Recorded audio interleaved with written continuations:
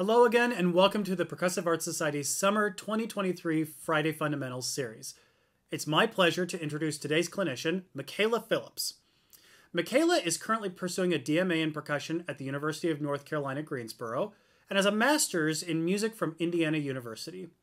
They're an avid proponent of new music and an expert on hand drumming, which is the subject of today's fundamental session. McKayla will be presenting a clinic titled Hand Drums for Beginners, and will be covering fundamentals for congas, djembe, and bongos. On behalf of PAS and the Education Committee, I hope you enjoy today's presentation. Hey everybody, my name is McKayla Phillips, and I'm so excited to talk to you today a little bit about hand drums. Today we're going to be covering some djembe techniques, congas, and bongo techniques. Let's start by talking a little bit about the history of these instruments. So, the djembe has origins in modern-day Guinea, Mali, Burkina Faso, Côte d'Ivoire, or the Ivory Coast, Gambia, and Senegal. In approximately the 12th century, the Mandinka people are credited with creating this instrument. The congas and the bongo have a little bit later of origins in the 19th and early 20th century in the country of Cuba.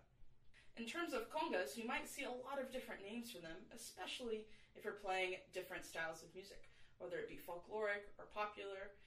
You might see congas referred to with a variety of different names.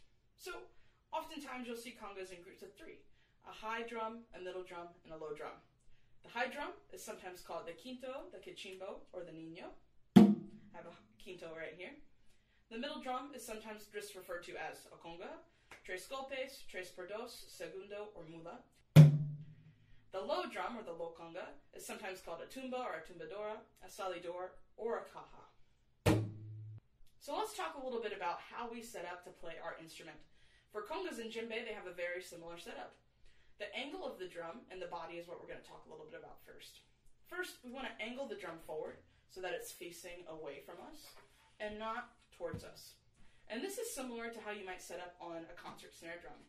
Again, it's similar because we don't want the angle of the wrist to inhibit our ability to play and inhibit our technique. So if the drum is angled towards me, it's going to be difficult for me to get the angles of my wrists to where I need them to be to play comfortably and without injury. So, I'm going to take the drum, and instead of having it flat on the floor, I'm going to angle it a little bit forward. This is going to help with two things. First, it's going to help me with my wrist orientation, which needs to be straight and engaged. It's also going to help the bottom of the drum resonate a little bit more so that there's an opening at the bottom. When we're playing conga and djembe, the angle of our wrist is going to determine the sound and the tone of our stroke. So, this is super important to start our students off for success.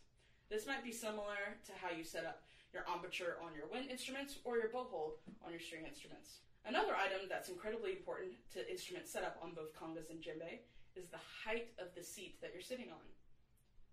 If you're able to, find an adjustable height seat, and this is going to create more opportunity for you to get the perfect fit for your students or yourself. So right now I'm sitting on a drum set stool, which is nice because I can change the height. I can go up and down until I find the perfect spot. Obviously, this is going to be different for every single person because everyone's body is a little bit different. What we want to go for is to have separation between the chest cavity and the elbow here, so we have some space and we're not too scrunched up or too far away, so just nice and relaxed. And then also, we want to be able to put our wrists and our arms on the drum without having to over-pronate the shoulders or without there being a bend in the wrists. We want to have a straight setup with a straight line going from our middle finger all the way to the tip of our elbow. Once you find your height, a little low for me, then we have a really nice setup, so we're set up for success and to start with our first tones. For the bongo, the angle of the drum and the setup of the body is very different. The bongos are going to be held between the legs, with the high head, or the macho, being held up against the left leg, and the low head, or the himbra, being held against the right leg. The seat height generally needs to be much lower in order to play comfortably. The strokes are going to be with smaller portions of the hand than with the conga and djembe strokes that we're going to learn momentarily. Here's a quick example of what these strokes might look like on the bongo. While this video is too short to explore these modified techniques in depth, this quick example shows that the playing technique and approach to this smaller instrument varies greatly from the congas and the djembe.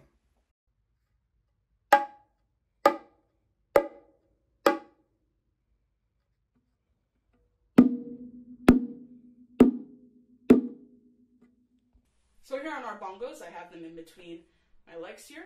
And for all of these strokes, instead of using my whole hand on the head, I'm going to use a smaller portion of my hand and move the hands back so we get a smaller playing zone on our hands. And that'll get us a more characteristic sound.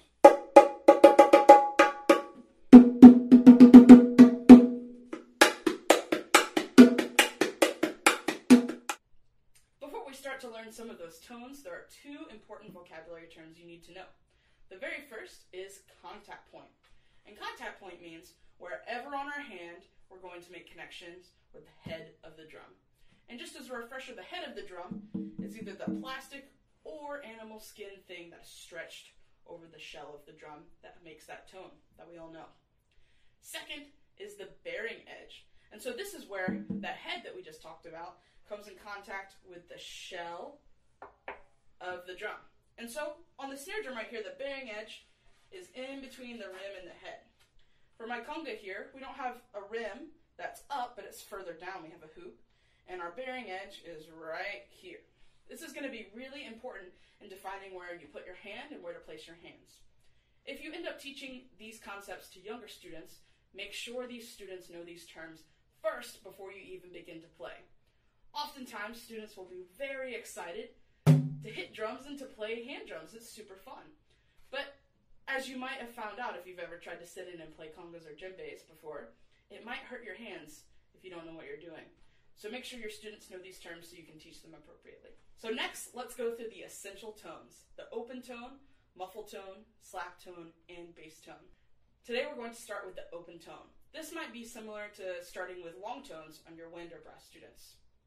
So the open tone is going to be set up very similar to how we set up earlier in the video. We want our wrists to be straight, our fingers to be together, and the contact point to be the middle part of the fingers, as seen on the diagram here.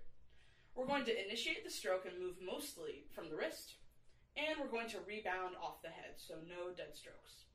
Here's what a couple of open tones look and sound like.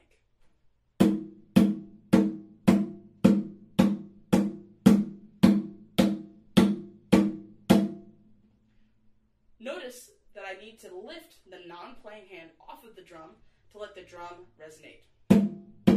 If I have my non-playing hand resting on the drum, we get a muffled sound. It's not a bad sound, but not the sound that we're looking for the open tone. In order to make our open tone, we're going to start with what I like to call the triangle or the Hershey's kiss.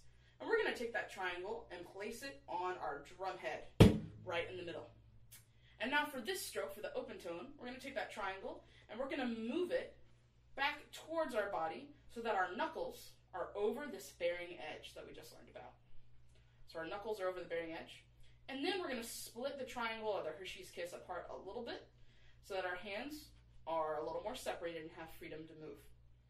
Now we're going to keep our wrists straight and our fingers together in one unit. And we're going to bring them down so that our contact point is the middle part of the fingers. We're going to move and initiate the stroke from mostly the wrist, and we're going to rebound the stroke off of the drum. Here's what that looks like.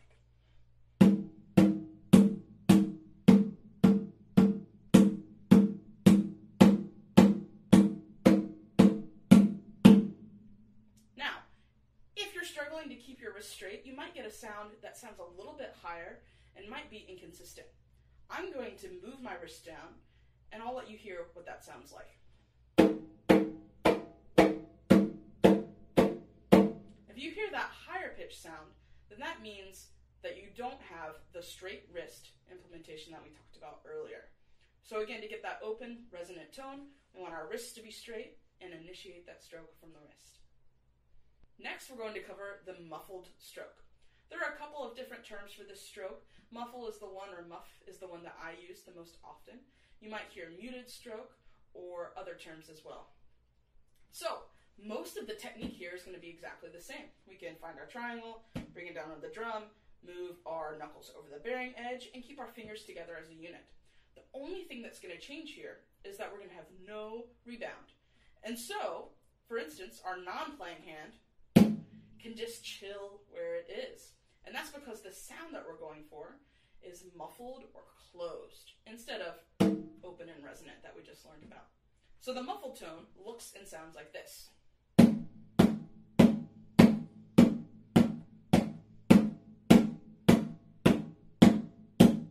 Again, our muffled tone has no rebound and is closed and short.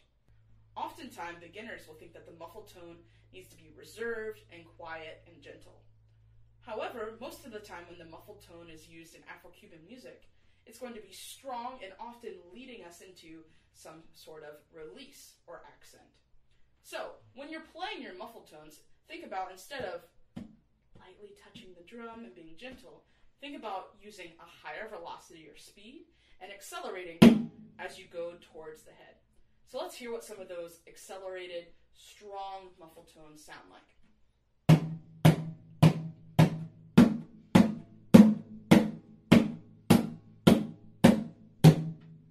The next stroke that we're going to learn is the bass tone. Unlike the open and muffled tone, we're going to use the entire palm of the hand, and we're going to start to involve the arm in our stroke. As you might have guessed, the bass tone is the lowest tone in pitch of all the tones that we're going to learn. We're going to start with both hands completely flat on the drum head. We're going to try and keep those fingers mostly together. We don't have to squeeze them together too tight to where we get white-knuckled, and we definitely don't want them too splayed out. We want the hand to be one full unit, kind of like we're using a bass drum mallet. So we've got both of our hands flat on the head of the drum. Our fingers are mostly together, and make sure the palm is flat too. We don't have any cup action going on where there's an air pocket underneath. So we have full contact on the drum head. Now, when I teach bass tones, especially to younger students, I like to tell a story so that they can understand the type of stroke they need to get. I know this is going to be a little silly, but just go with me. So, for the bass stroke, I like to think about us all being little marionette puppets. There's a giant robot in the sky, and the robot has all of our wrists tied up with string. And so we're just going around our lives with our robot-controlled arms. Just roll with it, I promise. And so someday, someone comes along and just snips the string of our robot-controlled arms, and they just fall down. Now, this story might seem silly, but it helps students think about the type of velocity and weight and use of gravity we need in order to accomplish the bass tone. So, our bass tone is going to initiate from the wrist, moving the wrist upward. I like to think of it as like a serpent that might strike, or you can think T-Rex arms too. And then, just like that marionette we talked about earlier, all of the weight of our arm is going to be in the air and then dropped. What most beginners will lean into doing is, instead of using the weight of their arm to do the work, they're just going to place their arm down gently. As you can probably hear, it's a really big difference in our sound. Again, not a bad sound, but a sound that we don't necessarily want for our bass tone. We want the bass tone to be strong and low and full. So let's hear what our bass tones might sound like.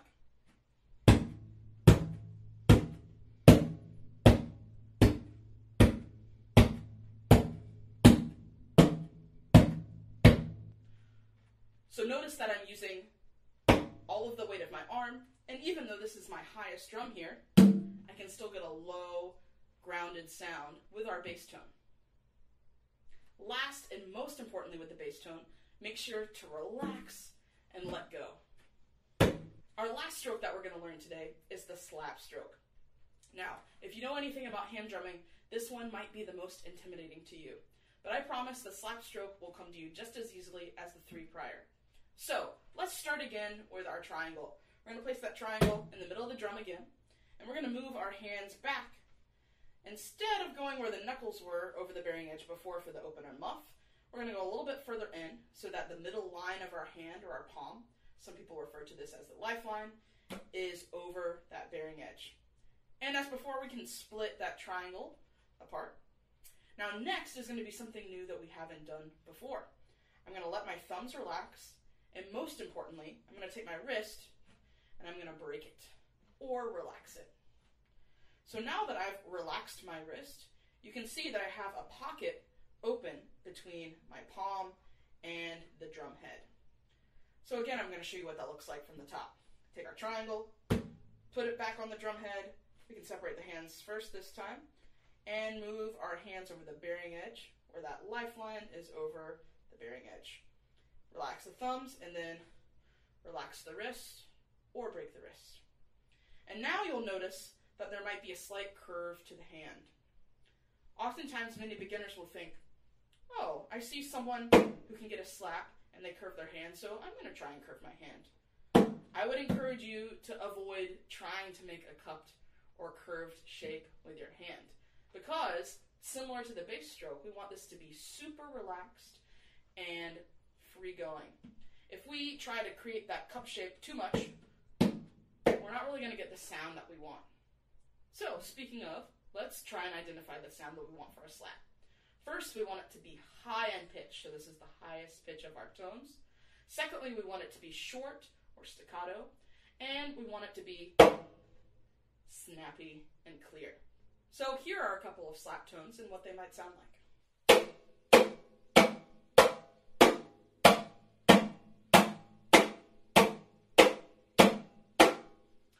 Notice that now my wrists are bent and relaxed. My fingers are naturally curved instead of artificially curved. The middle of my palm or my lifeline is over that bearing edge. And the contact point, the most important thing, is going to be the finger pads. Notice I didn't say the tips of the fingers, but the pads themselves, right? So if you were going to get your fingerprints taken, it might be that area of the finger and not the tip. When I teach this concept to younger students, I often refer to the Spider-Man crawl, how Spider-Man might crawl up a building. That same area of the finger is going to be our contact point for our slap tone. So again, our finger pads are going to be coming in contact with the head. And oftentimes I like to think of the slap as a mousetrap. It's coming down fast and accelerating and then resting on the head. Notice that we're not rebounding any of these strokes. Our fingers are resting on the head. Now, this is the common technique for congas. However, if you switch to djembe, it's characteristic to have those slaps rebound off of the drum. Those are often referred to as open slaps. So here's my djembe, and notice how my setup is very similar to my conga. However, I have my legs crossed around the body of the drum at the bottom. That might look like this. So let's check in with our djembe and see how similar or different those tones are. First, our open tone is going to be very similar.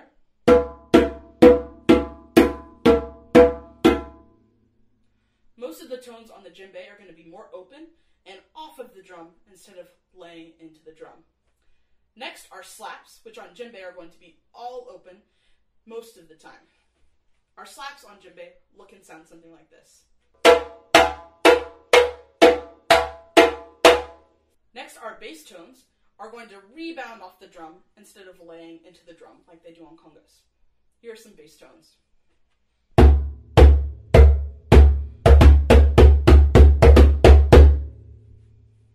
Here's a player's view of how these strokes might look on the djembe, starting with the open tone, then slap, bass, and muffle.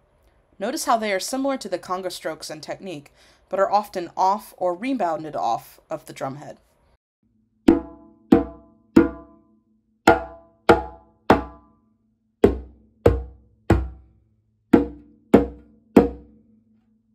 Sometimes on congas, if we have a lot of slaps in a row, especially at a high speed, we might have to change them from closed to open. This is an example of what that might sound like.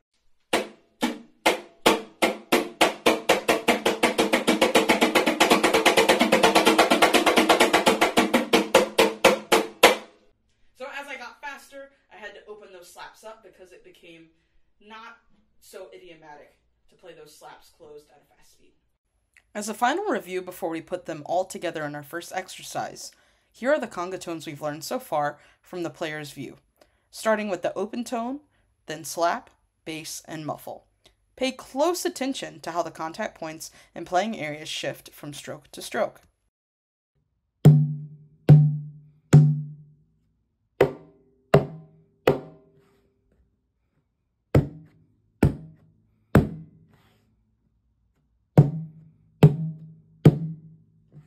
So now that we know all of our main tones on the conga and the djembe, let's try and put them together in an exercise. So we're going to start here with an alternating eights exercise. This might be similar to something you've done in drumline or taught to your drumline students. So we're going to start with alternating eighth notes on our open tone, then alternating eighth notes on our muffled tone, then our slap tone, and then ending with our bass tone. Let's try it together, and we're going to repeat each measure one time. Here we go. Opens, muffled, slaps, and then ending on our basses. Let's try it together.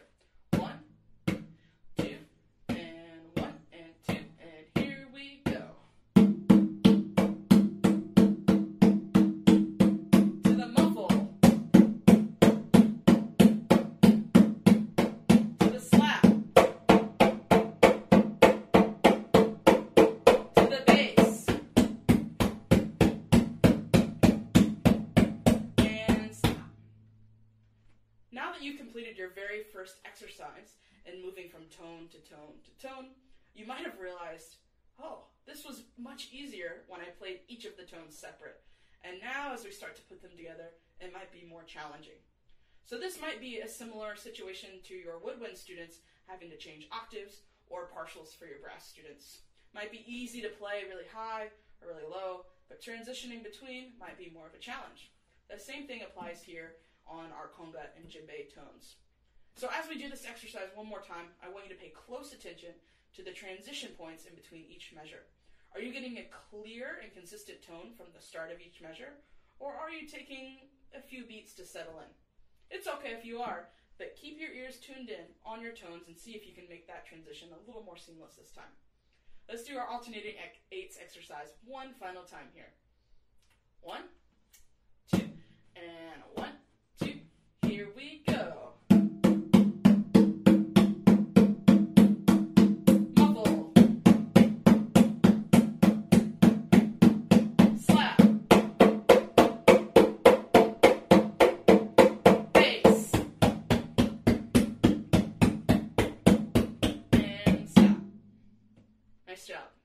So now that we feel a little bit more comfortable with our four main tones on our conga and djembe, let's go into some of our extended and combination strokes. So the first and most common stroke that you might hear referred to is the heel-toe stroke. This is what a heel-toe looks like. Sometimes you might see it in common patterns on congas, like the tune bow.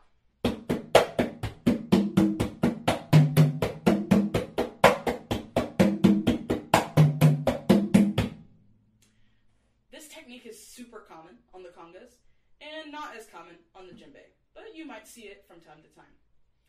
So luckily for us, the heel is the same exact thing as the bass tone that we just learned a few minutes prior. Heel or bass, same thing. What makes it a heel is the stroke that follows after. So we're going to complete our bass tone, and then in order to make it into a heel and transition to our toe, we're going to pretend that someone has super glued our wrist down to the head of the drum. We're going to lift it from there. You can even wave, say hi, Mom. And then we're going to bring our toe or our fingers down with velocity onto the drum head. Try that a few times on your own and see if you can get a strong sound from your toe. So our toe stroke is where we move our palm and fingers down as a full unit. Let's try a couple of heel toes together. Both hands are double stops, and we're going to go heel, toe, heel, toe. Let's try 8 of those together. Nice and slow. 1, 2, and here we go. Heel, toe, heel, toe, heel, toe, heel, toe, heel, toe. Nicely done. So, on the concert snare drum, for instance, if I play a double stroke, or 2 strokes with one hand, as I do those 2 strokes together, and I speed up my tempo,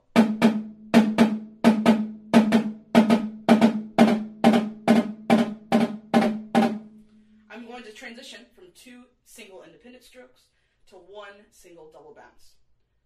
You might hear this referred to as getting 2 strokes for the price of 1. A similar technique applies to the heel and toe stroke. As we start slow, notice how the heel and toe are 2 separate movements. As we start to speed up our tempo, the heel and toe are going to have to meld together a little bit as our tempo increases. So this is what that might look like. I'm going to do a pattern called chapateo, which means chopping. And this is going to be a common pattern that you'll see in a variety of Afro-Cuban music. All it is alternating heels and toes on the right and left hand. I'm going to start my chapateo pattern nice and slow, and as I get faster, you'll see how that technique is going to shift into one motion in each hand. Here's the chapateo.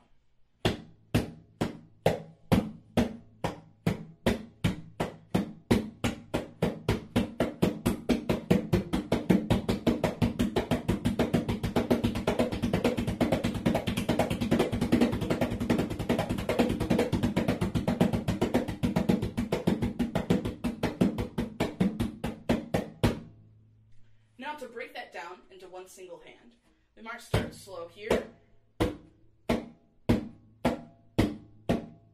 as we get faster, notice how the rebound of my heel prepares us for a toe stroke.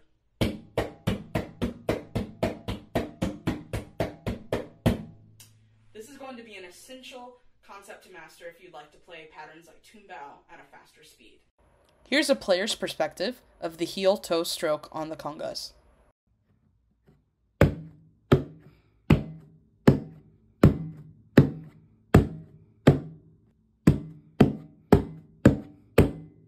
Lastly, let's do an exercise practicing those heel toes that we just learned. Let's first start with the heel-toe fours. We're going to alternate our heel toes, and we'll have something called a turnaround, where we switch our sticking from right-handed to left-handed, and the last beat of the first measure. Let's do it nice and slow together one time. 1, E, and 2, E, and ready, and go.